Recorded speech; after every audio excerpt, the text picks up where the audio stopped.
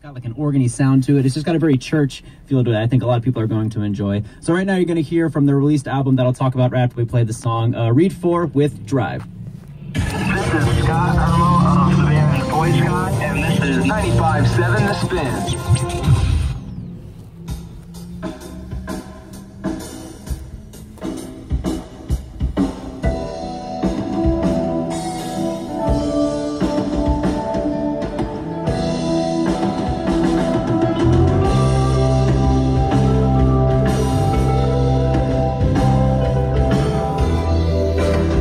So I'm in the car, and our first single, Drive, is on the radio, and I'm hearing myself on the radio for the first time. This is awesome.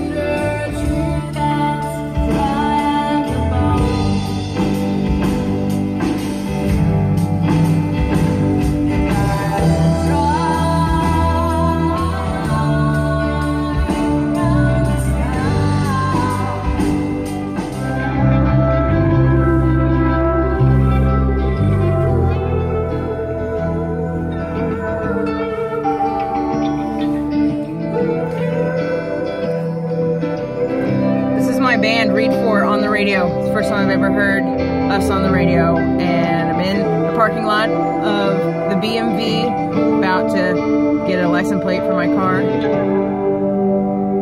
and I'm ecstatic.